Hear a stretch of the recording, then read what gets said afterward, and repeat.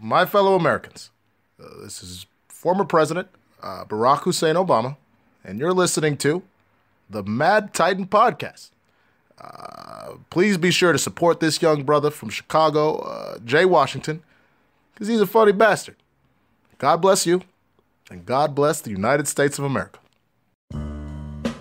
I ignored my destiny once. I cannot do that again. Even for you.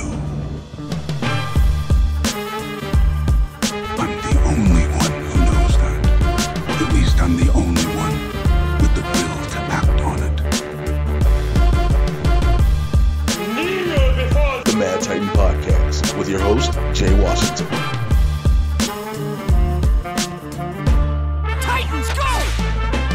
What's happening, everybody? I'm back. It's me, your resident supervillain, Mr. Jay Washington. I'm here with episode 59 of the Mad Titan Podcast. Like, yo, 59 episodes, and I actually got the right episode count on this one. I feel good about that.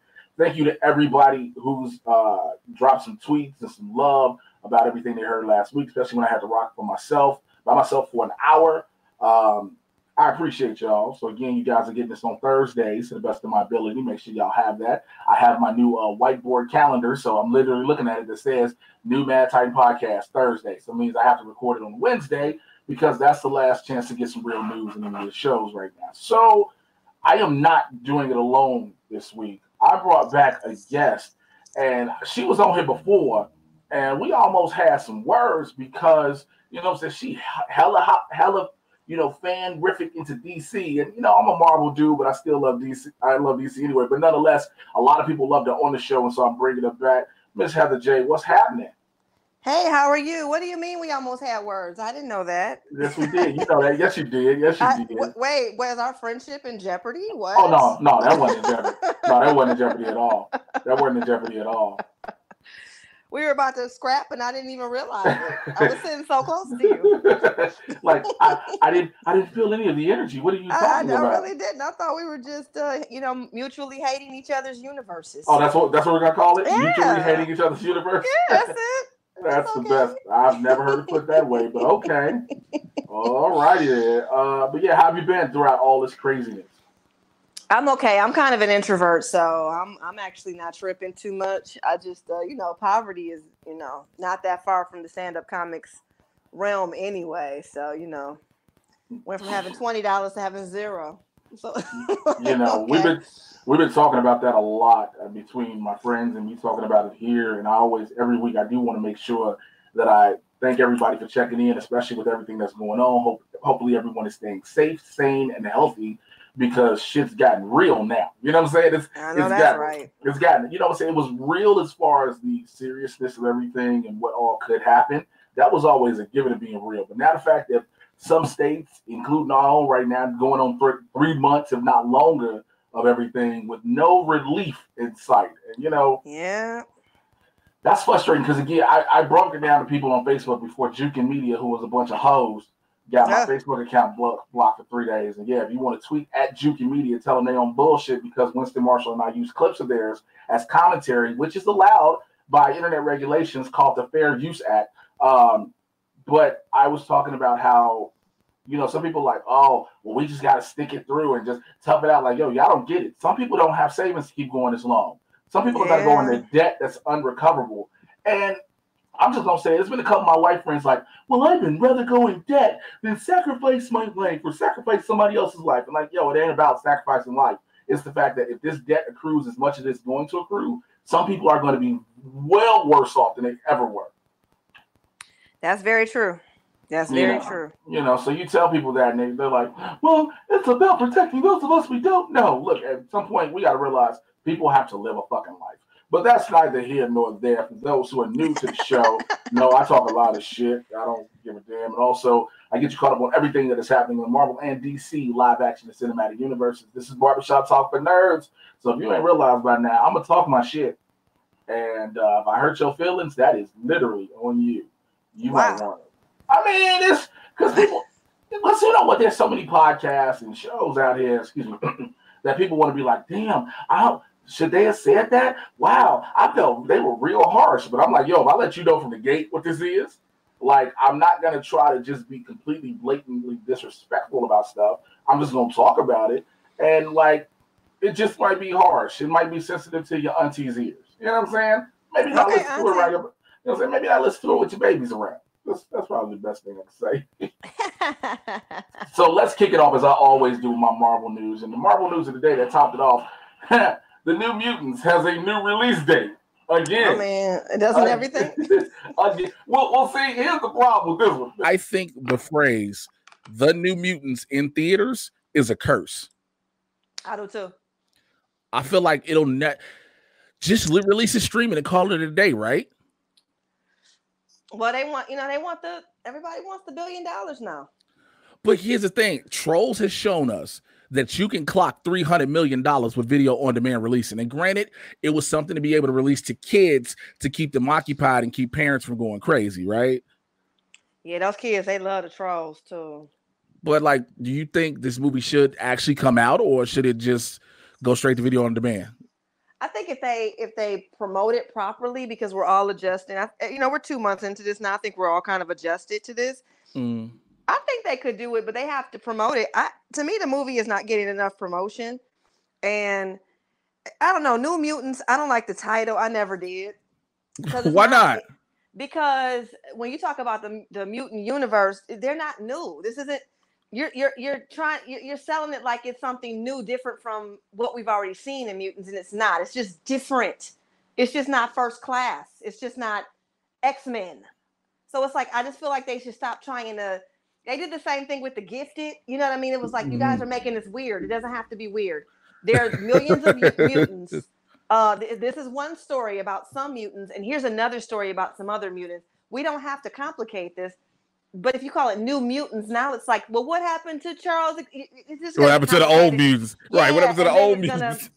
Even though, I mean, obviously people will know if they watch Logan, but I'm just saying, I feel like comic book people will get it. Non-comic book people are the ones that make these movies hit $1 billion.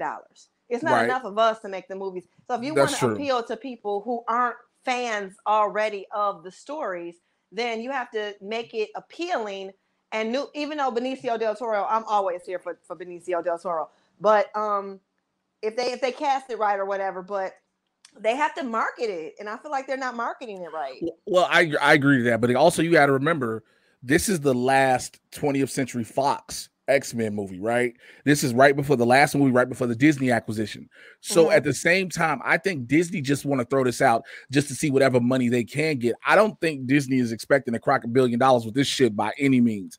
Disney is like, fuck it, let's just get paid to get paid. Because at the end of the day, that's what it is. It's not a loss to them. You know what I'm saying? It's not a strike against them. This is what was Fox's last X-Men movie. And of course, we already know what Fox's track record with X-Men movies are.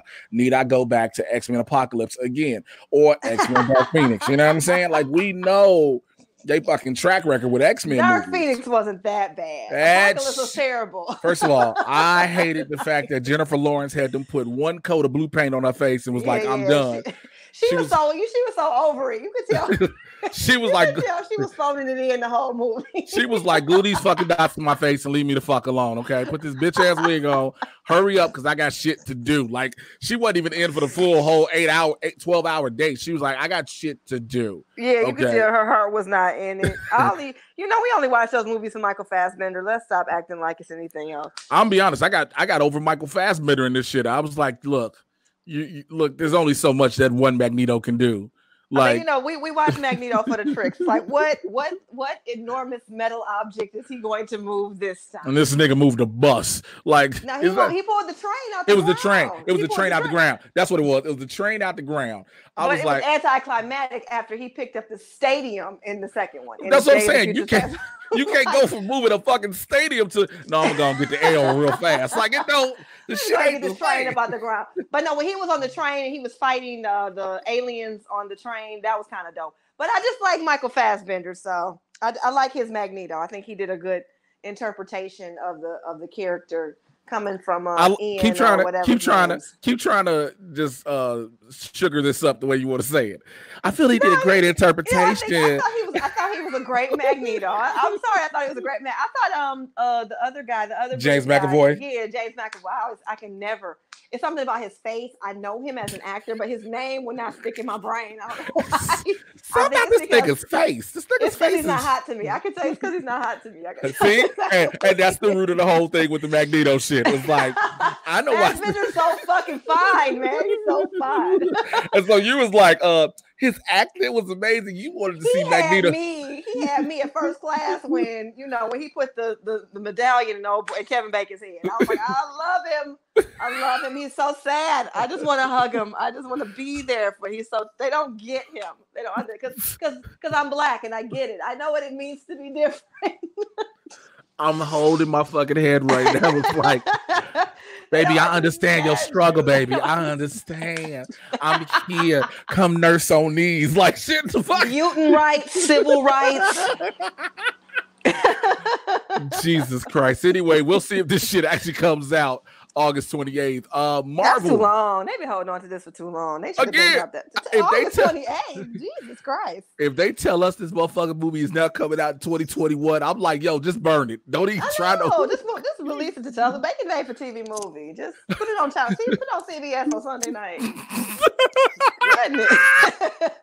Says sell it, Mr. CBS, and let them go do what they do. Why is it taking so long? The movie's done. The movie's been done. Like, here's the problem. They couldn't even do reshoots now if they wanted to. I know. Because Macy Williams has grown up. Like, you know what I'm saying? She was a child when she filmed this. She's like, I got breasts now, y'all. This not gonna work. By the time this shit come out, she gonna be a mother. You know raising a family. Fuck around. All right. So Marvel Studios can now go back to production in the United Kingdom. So if you haven't heard, the UK they've made the decision to allow high-end television and films to resume as soon as safety measures have been put in place by their employers. So the UK's Department for Digital Culture, Media, and Sport, they're real hyper to get this shit started. And this is what a spokesperson said. Quote, the government is working closely with the screen sector to understand how different type of productions can comply with social distancing guidelines and give confidence to the people in the TV and film industries that there are always safe ways in which they can return to work.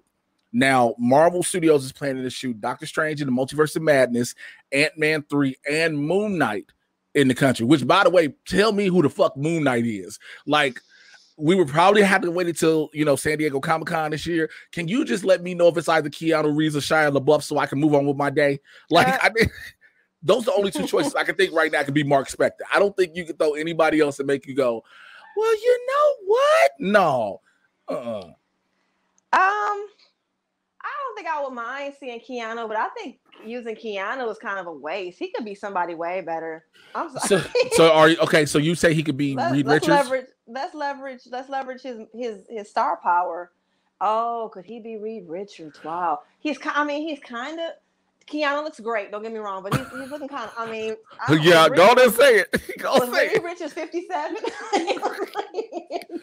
Motherfucker look kind of old in the face. Great. He looks great. He looks great for his age, but I don't know. I just pictured Reed. I like the one British dude they had that was playing him, the one that plays on that show, Liar. Now. Yeah. You know who I want? He's the right blend of nerd, handsome and nerd.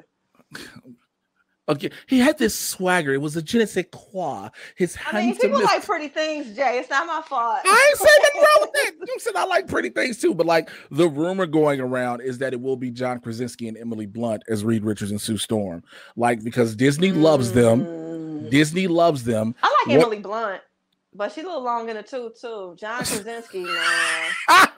John Krasinski remind me. He looked like he would be a live action Wreck-It Ralph to me. Like, he just something about his face is just. He got a blue collar face. He got a blue collar face. He don't have an Ivy League face. No, he don't have an Ivy League face. He has a Oh my God. He has a working man's face. So, oh shit. So I just want them to announce who Moon Knight is. But if they do get started, the weird thing about when it comes to films now, when they keep talking about the social distancing guidelines, every movie cannot have every actor, or TV show cannot have every single actor 6 feet apart. You know what I'm saying? But I think this is just until, because I was reading an article yesterday. I think this is just until they can get the daily testing kits accessible. obviously the wealthy will have them first. Of course. So if they get access to a daily testing kit, I think they'll be able to just go back to normal, because people, instead of getting on set at 6 a.m., you're gonna have to get on set at like 5 and stand in line, get tested, take your temperature, and keep it moving. That's probably just the best way to go. Just make sure everybody, they're gonna do temperature checks, because you're right. I mean, how many single shot close-ups can you have? Right. I need to hug my wife. I need to see where I'm kissing my wife. Like, I need to know what's going on around me. Like, don't do that to me. Especially with movies that are supposed to be action based. Like, one of the things I will say, and me and my buddy who works in television right now was like, yo, extras on set. If you sign up for Central Casting in Los Angeles, you might want to look for another job. Yeah, I think you're gonna take more of your time. I really think that I don't think it's gonna be like any movie concert scenes where they just need masses of people. But I think they're gonna use. If they're smart, they would just use old footage if they could. But I definitely think it's going to be like, whereas you would normally only be here for 10 hours, you're going to be here for 12, because we need 2 hours for y'all to stand in line and get tested and thermometer checked. It's going to be one person putting on 8 costumes, playing an extra in 8 different scenes. Yeah, because once we got you, you can be the mailman. You're going to be it's about to be like a 1930s movie. Okay, you're going to be everybody. Tomorrow, come back and be the hostess at the restaurant. Yep. Yeah, I mean, it'll be good work for somebody. I think some talent's going to emerge out of this too. Oh, of course. Somebody gonna end up getting on because they was just healthy. The extra. They was the extra. I ain't carried the disease to nobody. I came in here like, I was working, I was strong. I went to the Salvation Army and bought $90,000 worth of workouts. My credit cards are worth of clothing, because my credit card is now maxed out. I got all type of costuming. So what did you need me to be? Do you need me to be in the 1920s, the 2020s, the 1980s? Wait, I'm a flapper today. Okay. All right, cool. Let me get my garter belt. I got my garters. I got my garters. Oh, I got to do burlesque. I got that already on standby. Why you got that? Mind your own business. I got OnlyFans. You be like, okay, do what you do. So one of the Black Widow actors has teased the Taskmaster's secret identity in the movie, and it might be a bit of a spoiler. So we wondered who was playing the Taskmaster. Nobody knows. We just know what we've seen from the trailer. Like, he can fuck people up. Like, dude studies you, knows exactly what you're doing, and bam, right?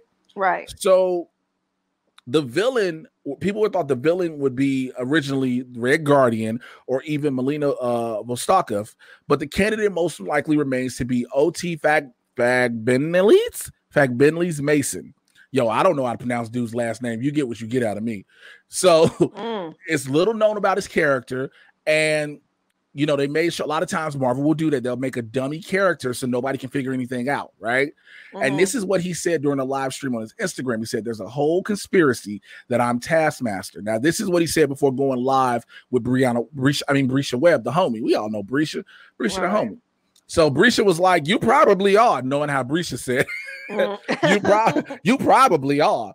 So he responded with, you trying to get it out as well? I thought we spoke about this. I thought we were going to keep some shit on the DL. Now, he could be just having fun and playing with everybody, knowing that it'll start up the rumor mill and start up everybody speculating, you know what I'm saying, like that. Or he could have just accidentally slipped that he is that character. Okay. And now he could be the new Mark Ruffalo and Tom Holland. Like, because those two can't keep any type of secret. Well, they can't tell him nothing. Yeah, I was like, all right, cool. But what do you think? Do you think he may be Taskmaster, or do you think they got somebody else possibly being him? I thought it was gonna be okay, so that's the guy from Stranger Things, right? No, that's what the fuck is he from? Hold on, I'm gonna see I don't think he's from. I don't know if he's the one from Stranger Things. That's David Harbour that's from Stranger Things, the one that's playing the Red Guardian. Oh, I thought he was the one playing Taskmaster. Nah, I thought it was him. Nah, I thought it was the guy, because I just go by faces, that I recognize. Yeah, of course you do. Of course you do. He's not my type, but I like Stranger Things. So I'm like, that's the guy from Stranger Things. You know how Hollywood will start pushing somebody, like all of a sudden you just see him everywhere, like Brisha. Like all of a sudden he's everywhere. Yo, Brisha. Yo, have you not? These guys everywhere. Have you not noticed every time you look up somewhere Brisha there? I'm like, oh, girl, Brisha is in every movie now. She's literally, whenever they need a black person, it's Brisha now, which is dope. I mean, can't hate her hustle, but he's from The Handmaid's Tale. Oh, okay. He played Luke in The Handmaid's Tale, so that's him. But wasn't it the other guy that was in the Spider-Man when they hinted? Who? The guy that what's his name? The guy that always plays bad. He always plays like every time you see his face, you're like, okay, he's the killer. He's the guy. Which there's several motherfuckers. I know that's like every white man to us right now, right? I know that was so unnecessary. I was just gonna say Steve Harris. We're so scared of you guys. Okay. We're so terrified for our lives even through this conversation. Clancy Brown. Oh, well, I don't think Clancy might not be in it. I haven't heard anything about him being a part of the movie, which would be dope. Every time face though. He's a good, strong villainous character actor. Like he got villain face. No. Can you imagine just walking up on somebody like, hey, yo, you got villain face, dog. Like, damn. I think that's exactly what the casting. Give me a Clancy Brown type, but younger. I think that's exactly what they do. Yo, those be the most hilarious things I've seen when I go on auditions when somebody say, yeah, I want a Faison Love type, but smaller. Wow. I'm like, yo, so why am I? No, let's not do this. let's not do this because I kind of know what this role is going to entail. Let's not do this. You know what I'm saying? I got a Faison Love story. Anyway, go ahead. Shit, we can drop that bitch on here. And, I don't care. All right. So if you want to drop it, you can drop it. No. One time he tried to kiss me on the face, and it was just like, you realize you got real strength in your neck, ladies. Like you could just, your neck was like, no, not gonna grab me. No, not gonna. And it was awkward. It was real awkward. And his tongue touched my face. I felt like Sigourney Weaver. I was like, I got it. Yeah, I had known him about 15 minutes. It was real awkward. I was hoping the guy you said 15 months at least. No. It still don't make it no better. No. I was just like, oh God, no. Yeah, we were at the Comedy Store in the driveway, and he called himself trying to holler at me in some kind of way. He got to pulling on my face and my neck. He had to do all the work because I was just like, we not going over there. Strong ass neck muscles, like. Yeah, I didn't know. I don't know. I think my blowjob should be much better because my neck is hella strong. Okay, I didn't need to say that. That was unnecessary. Because children are listening. Now my son can't watch. Okay, all right. Yeah, it ain't no kids listening to this shit. If they do, parents got their kids listening to this shit. You are a terrible parent. I don't even let my child listen to me. Like, I got a 16-year-old nigga. Don't you listen to this podcast?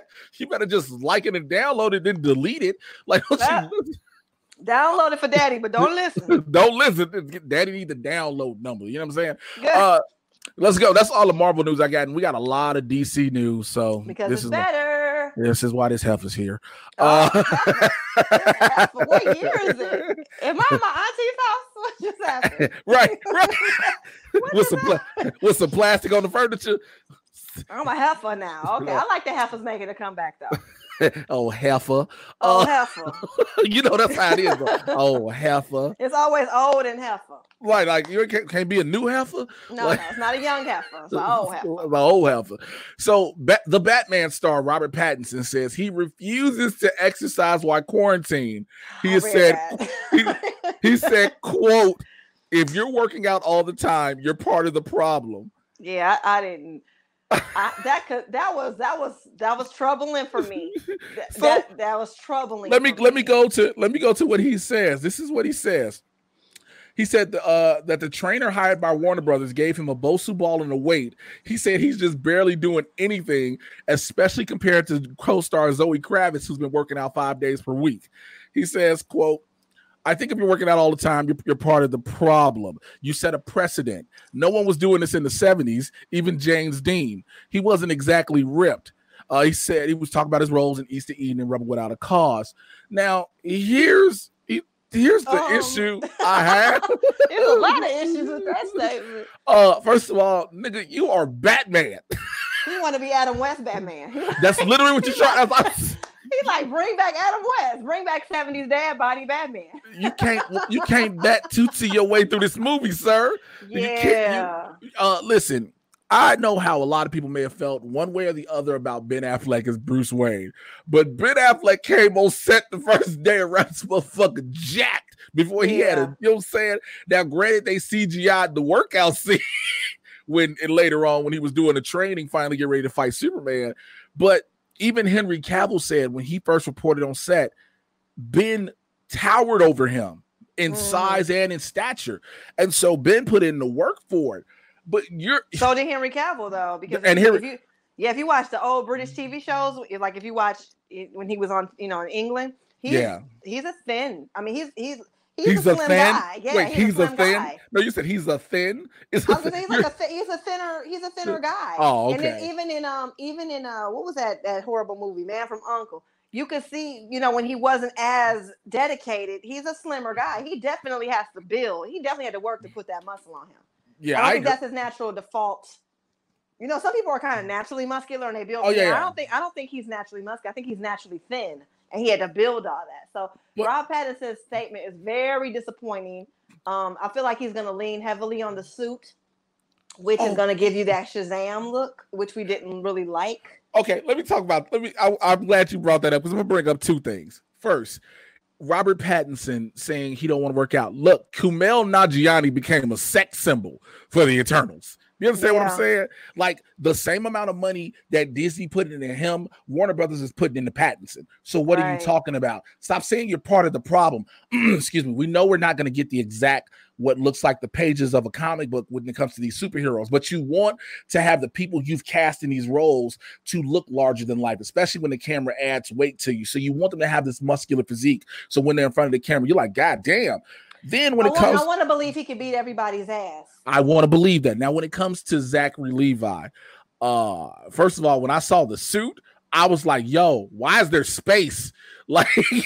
I understood it looked better as he got more it looked better once he was doing the action scenes, the fighting scenes. I think they were able to they were able to CGI. Yeah. But the initial when he first turned into Shazam for the first time, it looked weird. It looked really weird because Shazam is supposed to be bigger than everybody else. And I get it. It's impossible for a human to look like Shazam.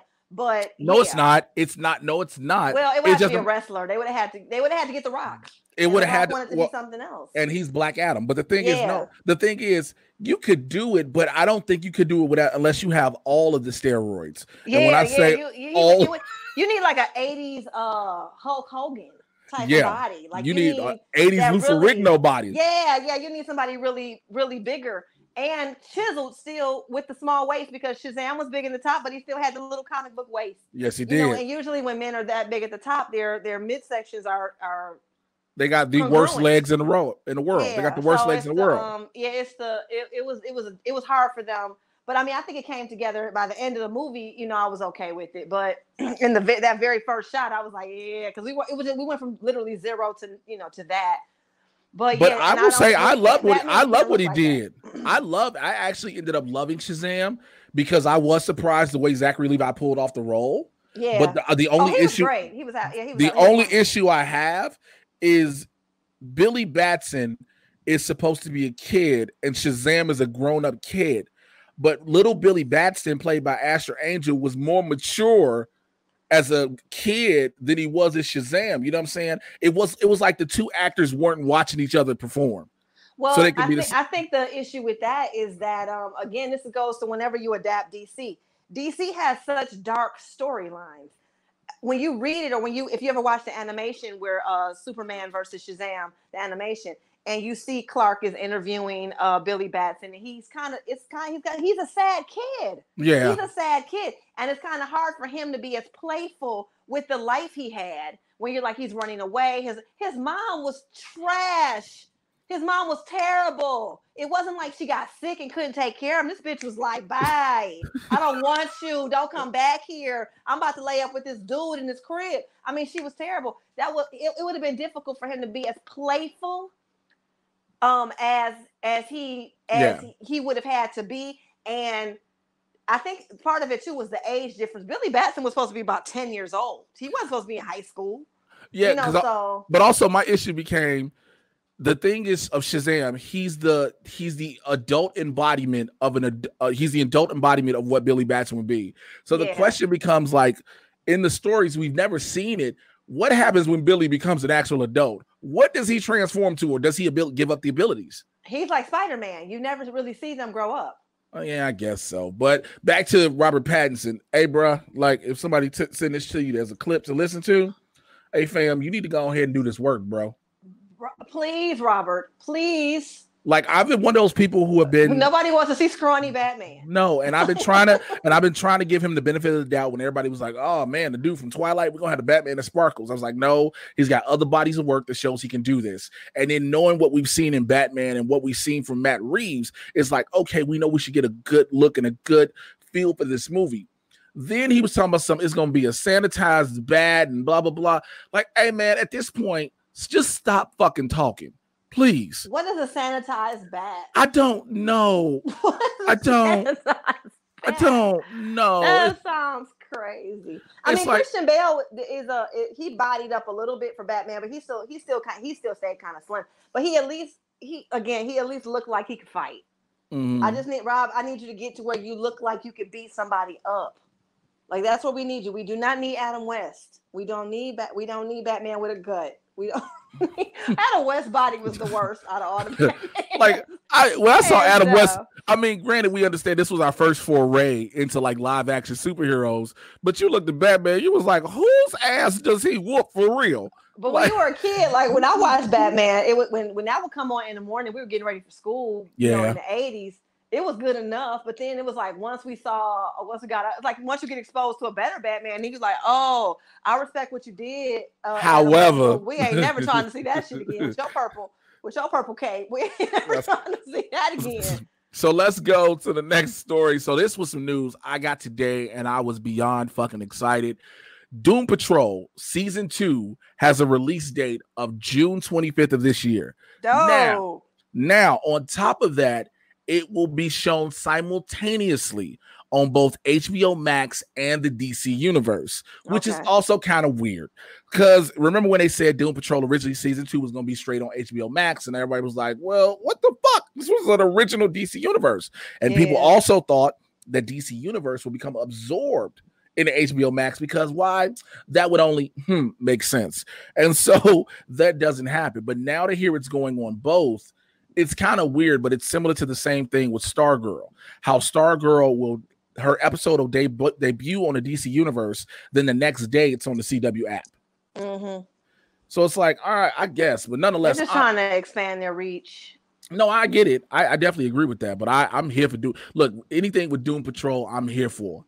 Like, Doom Patrol can do no wrong to me. After they I think Brendan Fraser definitely made a comeback with it. For sure. Oh, he absolutely he made a comeback, because of course we saw him fucking the babysitter in the first 5 minutes of the first episode. Diane Guerrero deserves all the respect and props in the world. I understand she was in Orange Is the New Black, but people weren't paying attention to her like that. Yeah, that's right. They should pay attention to her way more. And then on top of that, you had an episode where one dude made an entire neighborhood come. He made a sentient street have an orgasm. Do you understand what I'm saying? Flex Mentallo made Danny the Street bust. Like, that's hilarious. Did you see that? You saw the episode, right? Yeah, I watched the whole season. Yeah, when Flex Mentallo out here made everybody come simultaneously. You know what I'm saying? But it was a great series. It was. And to see it's got Season 2 coming, I mean, I'm more than excited. I'm happy that people will be able to see it on 2 different platforms. Granted, you now have to get one or the other, either way it goes. But I'm excited for it. So I want your thoughts on it. I actually like the DC app. I have it, and it's one of the apps I actually pay for. Because I'm good for bootlegging, just so you know. But this actually we pay for. I like it because of the vintage shows it gives you access to. Yeah. So it was, obviously the new stuff is cute too, but I like it for the old stuff. I love the Harley Quinn cartoon. It's amazing. So well written. And we're in Season 2 now, I guess. And I like it. So HBO Max, if you get HBO, because everybody's getting away from cable, so they're trying to do what everybody else is doing and just create the app. and everything if you want it, but I don't really care about it, everything else on the app. So DC works for me to watch what I want to watch. So I don't know. I'm trying to keep my subscriptions down. The DCU app is $7. The HBO Go Max app is going to be $12 or something. So it's like, it's cheaper. I don't know. I just like it better. But I understand what they're doing. To me, it's like the equivalent of back in the day when a show would come on and then the new episodes would be like on ABC, but then reruns and syndication would be on your local channels or whatever. I think it's like the same thing. It's like, okay, so you can watch it on this, or you can watch it over here a day or so later. If you're willing to wait, it's just like Hulu does the same. If you're willing to wait, that's cool. Like, give people many ways to watch your show. Don't limit them for money, because the money will come. You know, the world is changing. We're all giving up cable slowly. Stop trying to control it. You can only like watch it here. Bitch, let us watch this damn show. However, you know what I'm saying? Yeah. And stop trying to control how we watch it. Do you want us to fuck with this shit or not? You know what I'm saying? So, I mean, how many people have fallen in love with a show on syndication and didn't even like Big Bang Theory? People didn't even know Big Bang Theory was still making new episodes. They watched it in syndication and then was like, oh, is the show still on? Now let's turn to CBS and watch it. You know, just let people be entertained the way they want to. Put your ads in there. You're gonna get your money. You're gonna get your money, like you gonna get your money. You know, I think that for me, first of all, let me say this: Harley Quinn season 2 is fucking phenomenal. This upcoming episode, if you wait till you see it, so y'all will hear this on Thursday. I've already seen it, and Winston Marshall and I have already done the review on it. Yo, that's all I can say is yo. That's great. I think y'all need to understand when a black person come to you and just be like, yo, that's some real shit right there. Try not to say the other word, right? Yeah, because yo. So that's what's up. Also, we're gonna since I got it here now, next Tuesday on Blurs in the Hood, Winston Marshall and I will have an interview with one of the showrunners of Harley Quinn. We'll be interviewing Justin Halpern, so stay tuned for that. And as always, the reviews. That's so great. So what happened was they saw our review we did for episode 5 of this season, all the showrunners and even some of the writers, and so they came across it and tweeted us how they had them crying, laughing, and they loved it. And so they went back and watched all the other reviews, and so. It's so dope. So like, we trying to pitch for a cameo spot in next season. Like we want to be the two other dudes on the couch talking about the 2 lame dudes that they had on the episode before. We want to be them 2 other dudes, black dudes. Like, you see the old clown ass dudes, old puss ass. Like we just want to be that. But anyway, but nonetheless, I do agree. DC Universe is a great thing to have, and yeah, people are cutting the cord a lot. And speaking of DC Universe, takes me into my next story. Swamp Thing has been revived. Hey, heard. Yeah. By the CW. Now, this is weird. Okay. So for those who don't know, people, we just had to have faith. The show was good. They canceled it prematurely. Well, they canceled it halfway through the first episode. So let me 20 minutes in there. So which damn, this seems like the absolute truth. So let me break this down to everybody who don't know what happened. So Swamp Thing, because it was filming in New Orleans and something happened with them not getting the tax breaks they were requiring, they ended up going extremely over budget, and Warner Brothers was like, shut all this shit down. And so it got cut off in the middle of the season. Now, the CW has picked it up in a sense, meaning they will air the first season. But as of right now, there has been no talk of a season 2 or continuing those episodes after, because there was still episodes that were supposed to happen, but we didn't get them because they shut down production. I'll tell you this. I don't think they're gonna go through all that just to not. I need Floronic Man. I need. It's only what? I'm sorry. It's only 10 episodes, so. I don't think. No, I think that episode, the last episode we were left with where you had Jason turned into Floronic Man at the end. Mm-hmm. I think that was. I don't think that was that wasn't an actual season finale. They just had to make it look as such. You know, with Woodrow, they had to make it look like a season finale. That was an episode going into going further, because the fights were going to be him versus Floronic Man towards the end. Like, that wasn't the end of the season. I think they had like 3 or 4 more episodes set. I'm not sure. I don't know if they were actually doing just 10 like they did with, because I don't even think they did 10 episodes with Swamp Thing, to be quite honest. I thought it was 10 because I was watching it on the yeah, it's 10 episodes. It's 10? Yeah, it was just like the Titans and Doom Patrol. They had 10. They were like in blocks of 10. Yeah, that's how they all started. And then they stopped Swamp Thing so they gave us 10 episodes. Yeah. I just thought it was more in production that didn't get cut, but that seems like a big investment to just be out of content 10 weeks later. I mean, and that's the thing. Like, they were supposed to have this whole thing set up where it was like, let me see, because I know we did the reviews on them real quick. You might be right. Yeah, it was 10 episodes. Yeah, you're right. Damn. I thought it was less. I didn't want to question you, but I swear I thought it was less. It felt like that's because of the way the show felt. You know what I'm saying? Yeah. The way it was a quick watch. It moved really fast. It moved real fast, so it didn't feel like 10 episodes. Damn. You know, it actually was a very good show. I like what DC did with the kind of off-brand character. It was a good show. It was a good show. Okay. First of all, it's interesting. The Swamp Thing can be. Y'all, these are not Trinity characters. These are DC Dark characters. I'm past the whole fact of the Trinity. I'm past that. That's why I love when you do other characters. I respect that even more. I love it when you go outside of the Trinity. Trust me, I love it to the max. The fact is that show was not about Swamp Thing. It was about Abby Arcane.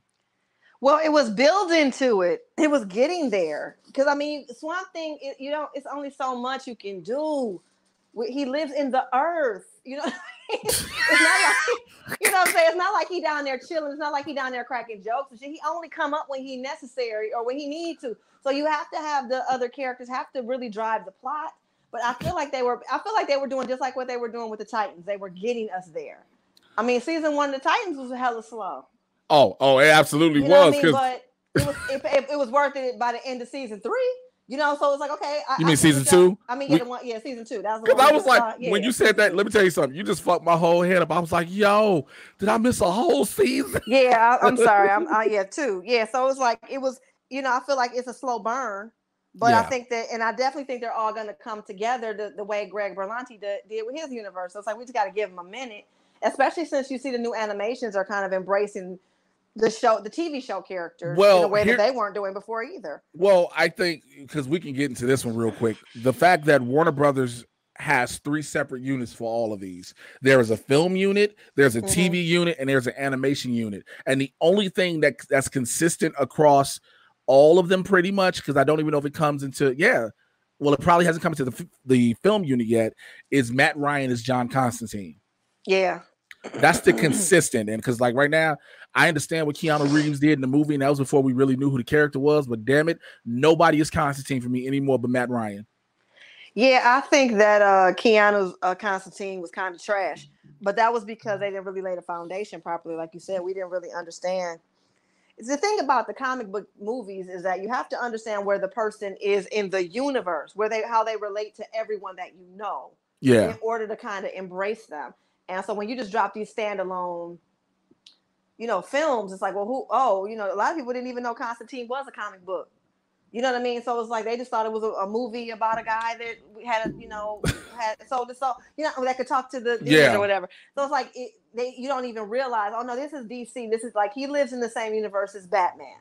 Oh, I didn't know. Yeah, see, now it makes a little more sense. Like when you talk about the superhero world where you either have the metas or you have the mutants or where magical things can happen and where things, it's not the world we live in. Versus it being a horror film, which is to me how they kind of positioned it a little bit when it came out. And I don't know, I just like Spawn, you gotta kind of know where people are in the drop them into the universe they belong into properly. Right. So that we can have our mind where we need our mind to be as we watch this story. So to me, they didn't do that. But that was also before, who knew comic books were gonna, movies were gonna do what they do now. Well, with Constantine, so let me look at Constantine's release date, because I don't think that argument would stand out, because I think movies that already started, superhero movies had started to do those. So Constantine came out 2005. By then, we had already gotten X-Men. We had already gotten Spider-Man. We were getting comic book movies that were doing numbers. You know what I'm saying? Yeah, but you were also getting mainstream characters that everybody knew. My mother knows Spider-Man. Okay, that's fair. You know, when you start talking about Constantine, he's like, again, he's a DC dark character. He's like the B-side. If you don't know the universe, you have no idea who he is. If you're not really about this life. So again, are we making movies for comic book people? I don't think so, guys. I don't think they make these movies for us because we already love them. They don't have to make movies for us. They're making movies for my mom, who went to go see Black Panther. You know, I went to go see the Black Panther. Yeah, that makes sense. So these were the comic book movies. These were the comic book movies that we got in 2005. I just wanted to pull it up so I had it. Elektra, and they only did that because of the Daredevil movie with Ben Affleck and Jennifer Garner. Fantastic Four, the first one. So that's not bad. That's the one with Michael Chiklis. Yes. Oh, okay. God, that was awful. We're not talking. No. Oh, and Fan 4 Stick was better. Fuck out of here. I know they all were bad. The Fantastic Four was just. Remember that Silver Surfer movie? God, what were they thinking? let's not go back into that. Look, I ain't gonna lie to you. I was like, if it ain't Vin Diesel as a Silver Surfer, I don't want it. Like I was adamant on that. But now I got him as a talking tree. A little bodied up or whatever. Silver Surfer, I see him as a kind of like a slim, like again, kind of a gaunt dude. Because I don't really see him as having a strong muscle. First of all, no. Before we ain't going no further, so we address this shit. Little biceps. Look, ladies and gentlemen, your Mad Titan word of the day is gaunt. Okay, like gaunt, gaunt. Diesel kind of body. Okay, yeah, I feel you though. He wanted to play the tree. He wanted to challenge himself as an actor. Okay. And he came into the recording studio the first day on stilts. But that is a whole nother fucking story for you all. This nigga walked in stilts. Where do you specifically walk in like, hey, I got a big role for a movie. I'm gonna need some stilts. What are you doing? I'm playing a tree. Excuse me, sir? I need to be the tree. I need to be the tree. He's like, this is the Stravinsky method. I'm channeling my tree. Sir, are you gonna actually be a tree? No, I'm just voicing it. Okay, cool. But yeah, so that year too, we got Constantine, Batman Begins, Sin City, The Crow, Wicked Prayer, which no one cared about, V for Vendetta, and History of Violence. We also got Sky High and Man Thing. Okay, so History of Violence again. Nobody knew that was from the DC world. Yeah, nobody knew that. But the way it was presented, he didn't have any powers. That's the whole thing. He didn't have any powers. He was just a guy. That was a graphic novel. That really wasn't a comic book. You know what I mean? So it was just a story about a regular man. Whenever you bring in the supernatural or powers or anything like that, you have to kind of drop it properly. Sky High, Sky High was standalone. It wasn't really connected. It was a Disney thing. Yeah. Oh yeah, Man Thing is basically Marvel's Elektra version. Was terrible. Oh, I didn't even want to discuss that. That is a given consensus. But that was Jennifer Gardner was hot off her Alias when she was just, the limber chick that could do flips and shit. Yeah. So I was like, and she was fucking Ben Affleck at the time. I was like, let's get him and her, to recreate. But I mean, that was a terrible Daredevil and a terrible Elektra. So. Hey, we can never forget that playground fight scene with him with the worst red hair ever. Yes. That was just. That was Green Lantern, Ryan Reynolds' Green Lantern bad. And there are some people who try to still defend that fucking movie. I don't understand why. Ryan Reynolds is not even defending that movie. So why are you anybody? No, it was poorly. You know what they did wrong with that was they just leaned too heavily on the comedy for that one. That one should have been a little more serious. Well, they lean too heavy on the. Look, I understand what his powers are, being his powers are will. And I understand when it comes to the suit, but you could have done something that was some level of practicality or a better CGI than what they kept doing. They wasn't. The world wasn't ready for the Lantern just yet. The world wasn't ready. All right, so let's get it right the next time. Well, we'll find out when it comes to the HBO Max series that they are doing. So is it going to be? So it's not going to be this year. So it's not going to be. Detroit. John Diggle. Stewart. It's not gonna be Diggle. Oh, it's not gonna. So, all right. He's from Detroit. That's why I say. I know. Detroit. So let me figure out how. His name. Let me figure out how I'm gonna say this without throwing anything out there. All right. So everybody knows what they saw at the end of Crisis. And at the last episode, matter of fact, the last episode of Arrow, shall I say, everyone knows what we saw with the Green Ring. We all know what we wanted it to be. There also is like I said, there's a Green Lantern series that is hitting HBO Max, and there's still going to be a Green Lantern Corps movie in development. As far as what David Ramsey, who played John Diggle, that's his name. I was gonna say Randolph, but I knew that was wrong.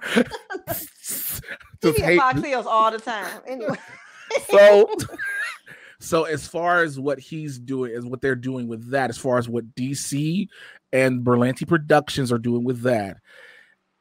It's a how do I want to say this without saying anything important? It's a wait and see. Oh, okay.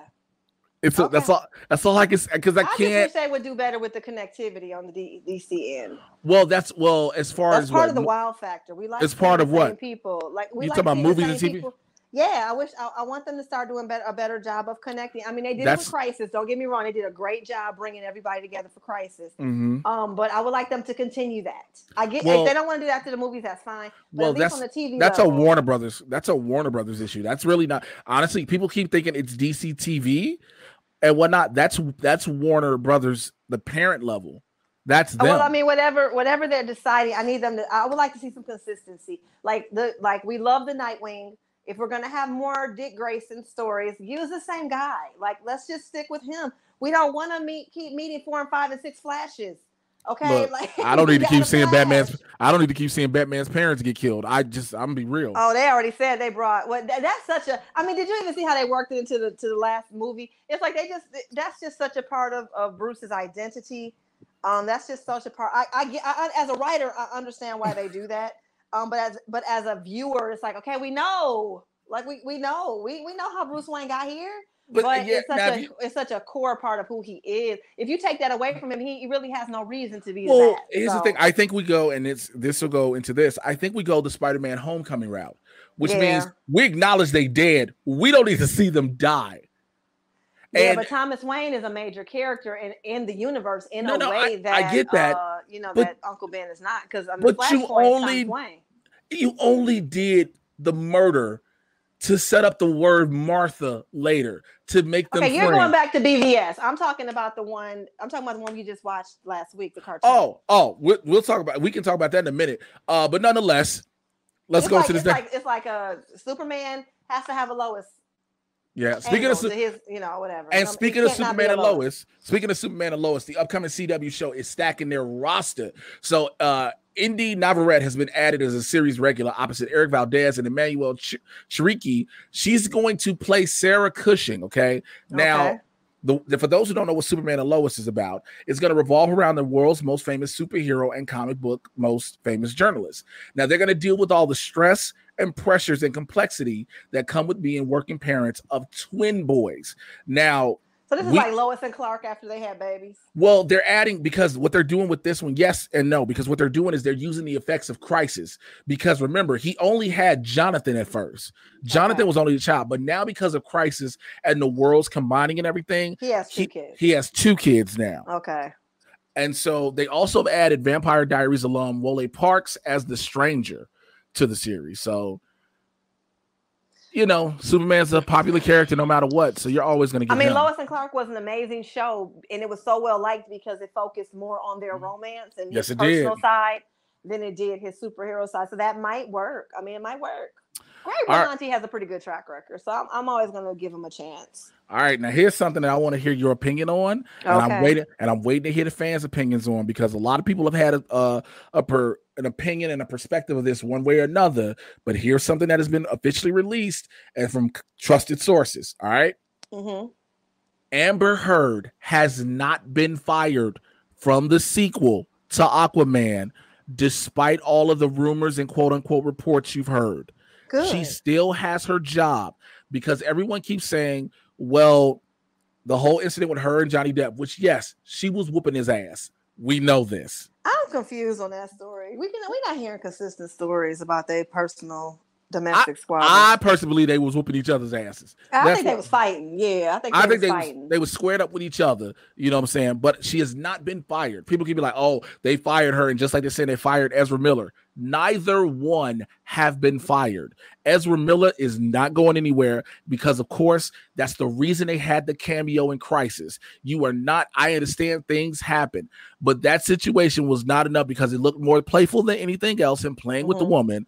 That's not getting removed. Amber Heard, you've invested too much into her. Who did they say they were going to replace her with?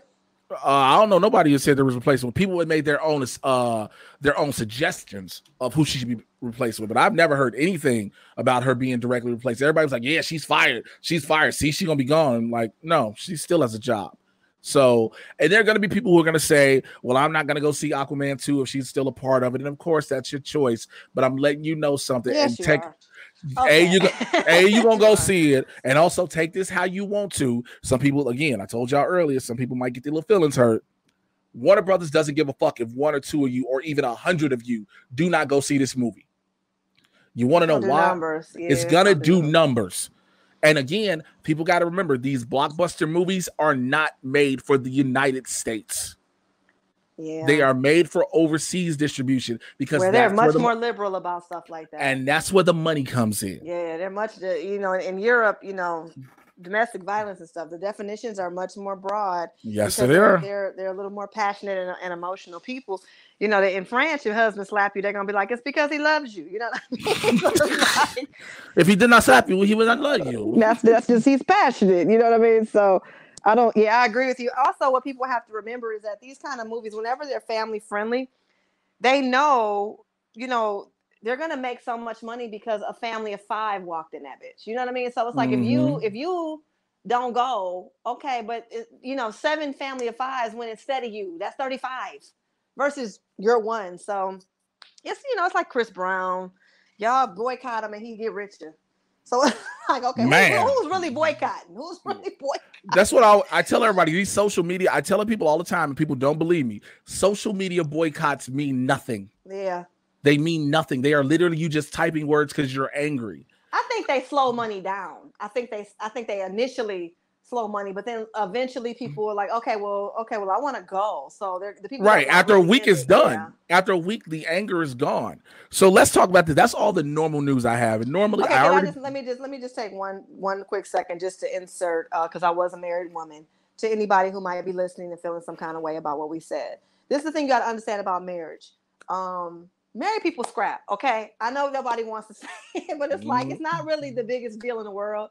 I think as a woman, the difference between when you're in a situation that's problematic versus when we both got bad tempers and I might throw a plate or he might snatch me up. And I might, this might come back and bite me in the ass one day when I'm trying to sit on Oprah's couch. Did I say this? But I'm sorry. I just know I think marriage is as close as 2 people that are not blood related can be, and they're going to get on each other's nerves in a different kind of way. And if we hitting each other, that's not domestic violence, y'all. It's toxic. Don't get me wrong, but it's not abuse. Nobody's being abused. Everybody's froggy, as they say. You know what I mean? So I really think we just need to stay out their business. And I hope that they get away from each other and find people that won't bring that out in them. So moving on. Yeah. Hey, I want to say I agree with you as someone who's been previously married as well. It happens sometimes. I'm tell you something. I know, let me tell you something too. As a married couple, and I know people are gonna be like, yo, that's toxic. After that fight, you have some of the best sex you ever had. All right, that's definitely toxic, but not unrealistic. That's what I'm saying. It's not unrealistic. Yeah. It's not unrealistic, but we're paying more attention to Amber Heard and Johnny Depp because of who they are in the public eye. I thought she was great in the role, and I hope that I hope we can forgive her for what goes on. That should stay personal. That was between them. That's what I definitely agree with that. Like, yo, what they did in their life is, I understand, like I said, they're in the public eye, but at the same time, how they handle their relationship is on them. Granted, we'll be privy to it, but it is what it is. So, all right. So that was all the news I got. I got to go to some of my questions and calls I got, because I got a bunch. I got both this week. I got calls and questions. So the calls came from the Mad Titan Podcast hotline, which you can get your calls into 818-276-6947, 818-276-6947. You can go ahead and get your calls. If you don't want to hear your own voice and you don't like your voice and you don't like how it sounds, you can email me at madtitanpodcast@gmail.com, madtitanpodcast@gmail.com. So I'm going to go to my first caller right now. Hey, Jay, this your boy Kevin from Louisiana. I was just calling to ask, man, with everything going on with the new Batman movie, do you think now is the time that they should bring out one of my favorite supervillains of all time, Mr. Freeze? And do you think that they can get somebody like a Bryan Cranston or somebody to play that role? Because I want to see somebody that could bring the real depth of the character out. The sadness of him, the anger, all those things, man. Keep it up, dog. It's one of your main blurs on the dirty South Side. So appreciate you, man. Keep it up. And we're going to support you, my brother. Love you, man. All right. Thank you, Kevin, from your call all the way from Louisiana, man. I appreciate you always calling in. So you wanted to ask, with everything going on with the new Batman movie, do you think it's time that they should now bring out one of your personal favorite supervillains of all time, Mr. Freeze? And do you think they can get somebody like Bryan Cranston to play that role, because you want to see the depth he can bring out with the character and the sadness and the anger and all of those? Man, that's a good-ass question. I'm going to leave that to you first, Heather. Bryan Cranston would be a great Freeze, but again, I didn't realize Freeze was that old. But then again, I guess he could be, because Bryan Cranston's face is not enduring well. If you go back to Malcolm in the Middle, like, he's aged 1,000 years since he got famous. This business is hard on the face. Yes, it is. I do, as an actor, I do think he would be. He would bring it. He would definitely. He doesn't disappoint. So as an actor, I do believe he would bring it. I wouldn't mind seeing a Freeze. I mean, Schwarzenegger was such a terrible Freeze. Oh my God, he was the most brutal Mr. Freeze I've ever seen, and Alfred Molina was one of the best in Harley Quinn the animated series. I'm just gonna say. Yeah, he was. Alfred Molina also, he rarely disappoints. Yeah, that's very true. He was a good Doc Ock, except for I just didn't like seeing his stomach. But I hate his stomach. I think that would be. I can't think of anybody off the top of my head because you need somebody. Who might also be good is what's the guy from Tinker Tailor? The other guy, the guy that played. Because you need a stalwart actor. Mm-hmm. You need somebody with some chops, because, like you said, Freeze is a very complicated character. Yes, I'm gonna tell you his name. I think he played Gordon in the Batman Begins, in the Christian Bale Batman. Oh, Gary Oldman. Yeah. He's another. He would be good too. But I definitely can see why Bryan Cranston would be. Okay, in the conversation. So because you need somebody that can do the complicated layers. Oh, absolutely. So here's mine, and it just hear me out with this, okay? To make sure I got the actual. Oh shit. Okay, that was too much. I did too much moving. Okay, let's go back. Here we go. So my first choice, is always, for people who just know me, I don't know why, I just want to see him in a superhero role so bad, John Hamm. I am diehard about John Hamm being in a superhero role. I think he can deliver as Mr. Freeze. Now, if you cannot get him, my second choice is Anson Mount.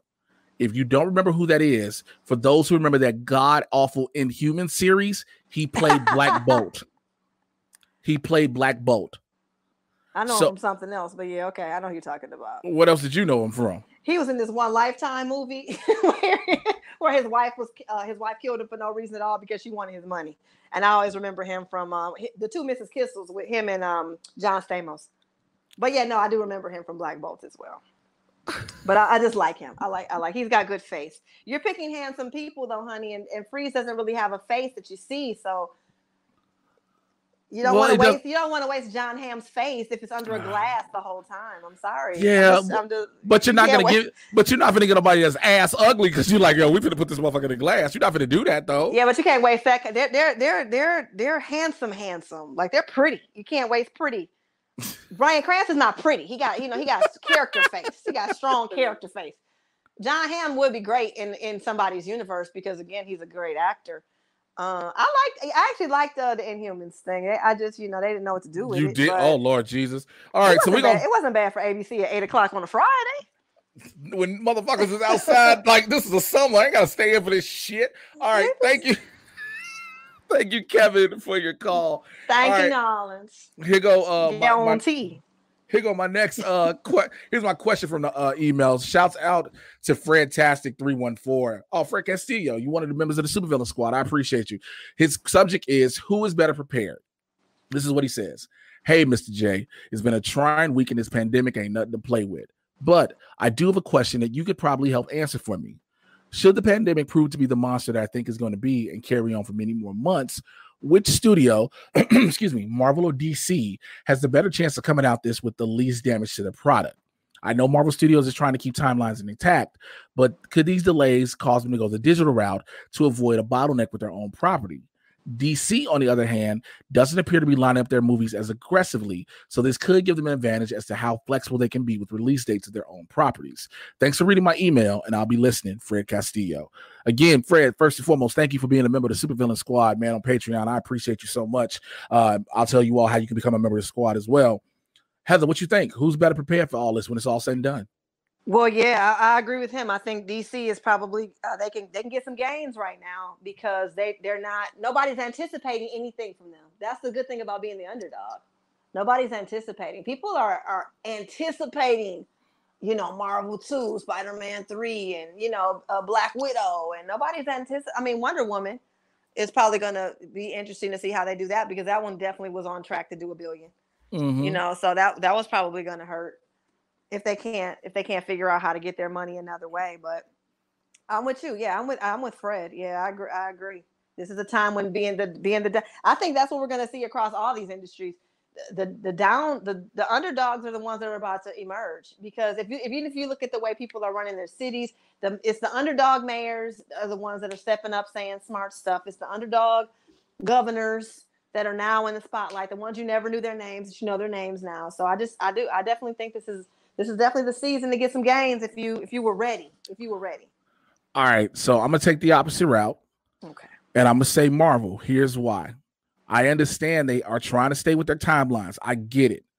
And the only reason a lot of stuff just got pushed back recently is because of Sony. The only reason.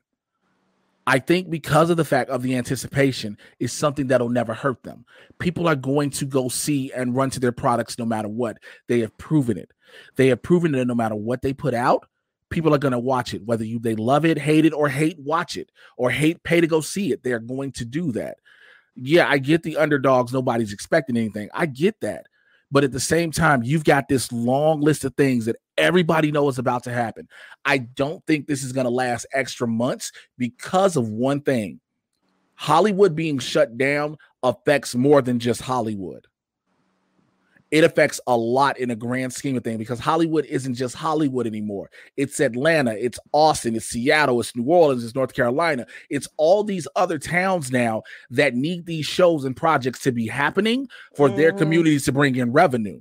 So that's one of the reasons I do not think this is going to last long. They're going to push away to get these projects going back running. Tyler Perry just announced he's about to start retaping Sisters in July. He owns his own production studio. Atlanta, Georgia as a whole is open. And no matter what people may think, people are going to want to go to work for him. Well, it's like you said, if these are the scenes where you don't need a lot of extras, where you don't need background crowds and things, they can just quarantine the cast and knock those out. While you're here, we're going to quarantine you guys so that we can get this done. The challenge for these kinds of films, these blockbuster films, is going to be the extras. So once they solve that problem, even if it's just CGI and extras or taking extras from old films and doing something amazing with technology, once they solve that problem, they can all go back to work. Yeah, I agree. And that's what's about to happen. Like, for instance, when it comes to Canada has already said, because they're ready to go back, right? Canada's like, yo, we need to start shooting because, again, they understand. See, I understand people keep saying, well, why does the economy have to be so important? Look, at the end of the day, the money stimulating that moves to help things go, it helps people's way of lives. I understand people to bring the universal basic income and all these different things, but until we get to that point, which we aren't anytime soon, we got to realize the way in which money moves things has to be done. It just has to be done. Canada is now going to have it where if you're an actor, an American actor, and you come up to Canada to film, soon they're going to have you in 2 weeks early, because what they're going to do is they're going to automatically check your temperature, and no matter what your temperature is, they're going to quarantine you 14 days off jump. Yeah. Bam. Then you can go, because once you've done the 14 days, if you got it, if you've had it, or you just if you're getting over whatever, you're going to run it out. If you just got it, again, and for most people, if you're a healthy person overall, it's 2 weeks in your system anyway. Yeah. So you're just going to suffer a little bit, but you're going to go through it. So what they'll do is they'll have that, and then they'll go back to productions. This is not going, I think people I know people are like, yo, we want to make sure everybody's safe and we got a vaccine, because it takes a year or so almost to develop a for sure solid vaccine. You are not going to stop everything from moving. You just aren't. Yeah. You just aren't. Yeah, we're going to start putting up our weaker people. I think older actors are probably going to not be used as much because they're higher risk, and they're going to get younger actors. They're going to change. It's going to change the way we tell stories, the way we write scenes, but I definitely think they're going to come up with a solution, because it's a $1 billion industry. It's a multi-billion dollar industry. Not about to just freeze up billions of dollars. And people keep being like, oh, it's just these Hollywood elites and blah, blah, blah. Like, again, you don't get, a lot of people who say that do not get it. This is not just about Los Angeles. This is not just about the left coast. Hollywood not running means shit in New York sometimes doesn't run. Right. So people forget about that. So the reason I say Marvel, because they have all this stuff, and as soon as they get the go ahead, because guaranteed they've already been in contact with all of their stars. They've already been in contact with all of their actors to find out if they're willing to do it or not. And they'll go accordingly. Like if you're a star of a show, they know they got to wait until you're ready. It's just a given. But at the same I'm pretty sure the movie companies had a pandemic response team in place before the American government did. I guarantee absolutely. that. Oh, absolutely. They have probably worked out 75 different scenarios. Which scenes can we shoot? What can we say? What can't we say? What do we need to rewrite? Yeah. What do we need to do? So they've been doing that. And so that's gonna run. But like I said, the industry itself doesn't just affect Hollywood. When these movie companies and TV companies come to little small cities to film projects, that's money in those communities that need it. So it's bigger than everything. And so I think Marvel having all of this stuff that's ready to go is going to put a lot of money into various states and countries' economies. So I give it, again, the end of the summer at least. There is talk about this possibly happening again come the fall, because they know it'll possibly, because now we have it. But before then, they are going to put so much out that they can go ahead and start. Falcon and the Winter Soldier is the first to drop. They only need to film a few more scenes for them to be done. Right. But they'll have the whole season in the can. So when they knock that out, it's like, boom, they done. You know what I'm saying? So I get what both of you all saying with DC. Nobody's expecting anything. Only thing we know for a fact that's coming out for sure is Wonder Woman 2. And we also know it's done. We know it's done. And we know it's done. Yeah, so it's just a matter of how they're going to collect that revenue. Right. But when it comes to Aquaman 2, The Trench, Shazam 2, Black Adam, all them other movies, even the DC projects, all those, we just know they're in their pre-production phases. They hadn't started filming. That's a whole different ballgame. Black Adam had started filming. He went in pre-production. I don't think he had officially started filming. I might be wrong. You might be right. I might be wrong on that one. They've been talking about Black Adam for 3 years? Yeah, longer than that. Can we get it done, please? Well, only because once Shazam made all that money coming out the gate, he hurried up and rushed production on it. So, but again, thank you, Fred, for a question that stimulated a lot of good conversation. I got one more question. It's a listener question. It says, hey, Jay, Joe from Philly here, and I hope you're keeping safe and healthy with both body and mind in these trying times. My question is Hollywood's dedication to trying to make Batman feel serious, anti-ethical to the premise of the character? Do they realize he's a man that dresses like a bat and uses acrobats and martial arts to fight villains, which include a guy that wears question marks and tells riddles, guy that looks like a clown, a literal crocodile man, a walking pile of clay, a woman that dresses like a cat, and so many more? Like, is this an inherently silly premise, right? Also, is their goal to be serious going to end up too serious that it ends up being silly in a laughable way, i.e., Batman v Superman? So that's from Joe. First of all, thank you, Joe. Appreciate this one. This is a good one. Joe, go take a jump into a lake. Okay, Joe. Don't do that. We don't need you to tell us that it's ridiculous. We know it's ridiculous, Joe. It's the bat. Shut up. We just take it. You know you can't argue with Batman fans. Because again, I agree with you. Like, yo, some of Batman's greatest villains are the most weird shit ever. Okay, here's the thing that we have to understand about Batman, and I get it. You guys don't know this. Batman was when they were designing Superman, Batman, Wonder Woman, they consulted with psychologists to help develop the characters because they wanted to make sure that the characters would be entertaining and interesting to the market they were pursuing, which was children. Okay, so when they were doing this, they didn't expect those children to grow up and still love these people. They wrote these characters for kids, and when you're a kid, you don't think that deep into it. So it's like, yeah, he's Clay. You explained how he became Clay. We're buying it. And then that guy became a grandfather, and his kids became grown-ups, and it was like, yeah, no, we still fuck with the Bat and the Clay, even though. So we're kind of vested into the ridiculousness of the whole premise of Gotham City. So we don't think that hard about it. We're not about to start, but we need the Bat to be somewhere in between. Obviously, Harley Quinn has taken a very comical approach to Gotham City. Adam West took a watered down, silly approach with the bang zooms, but even that was done so that it would pass the censors because they didn't want to scare the kids with too much fighting. That's the only reason the bangs and the zooms came into play, because they wanted it to be more serious too. Mm-hmm. So I mean, this is just what it is. I mean, it's ridiculous that Twilight has sparkling vampires. It's ridiculous that Spiegel, is not a human and he's this little thing that wants rings. I mean, all these little fake universes have an element of ridiculous. That's what you suspend when you enter the universe, and you just accept it for what it is. All right, no disrespect, Joe. Joe, you don't have to jump in the lake. Okay. Can I say something without you cutting down my throat, because it's going to be somewhat positive, but might be taken as anti-DC. I agree. You say it at your own risk, Jay. No shit. Wow. Here we go. DC has always presented itself as a darker toned universe. That's just, it is what it is.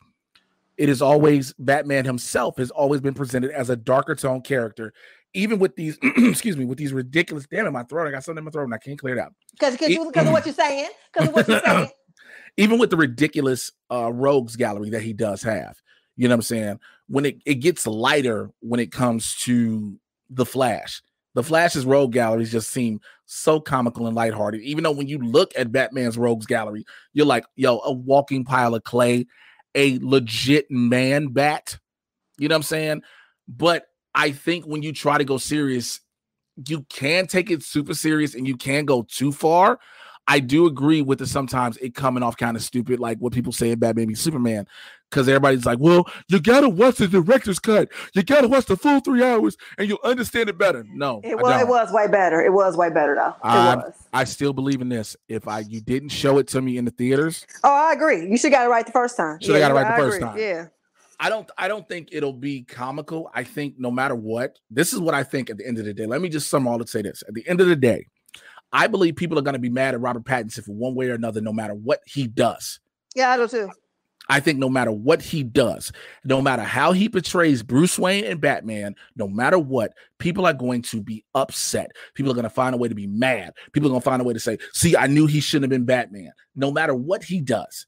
So I think that's a problem. That's something we got to accept for what it is. No matter what, people are going to find criticism in this movie, just like people found criticism in Joker. Yes, I know Joker crossed $1 billion, but at the same time, people were sitting there trying to nitpick Joker. It's going to happen.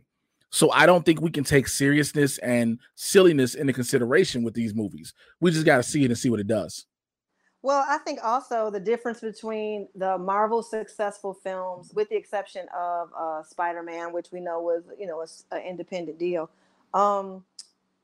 You have people playing two roles. You gotta find an actor that could be a good Batman and a good Bruce Wayne, a good Clark Kent and a good Superman, a good Peter Parker and a good Spider-Man.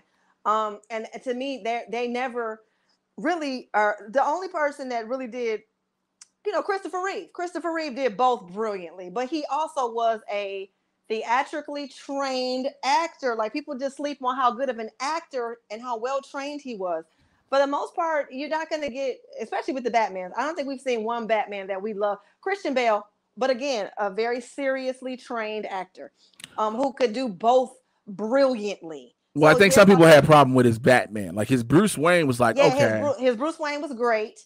His Batman wasn't as lovable. Rob Pattinson will probably be a great Bruce Wayne because he can pull off handsome, rich, debonair. We got to see what this Batman gonna do. This nigga don't want to do no sit-ups. So we got to see what this Batman gonna do. You know what I mean?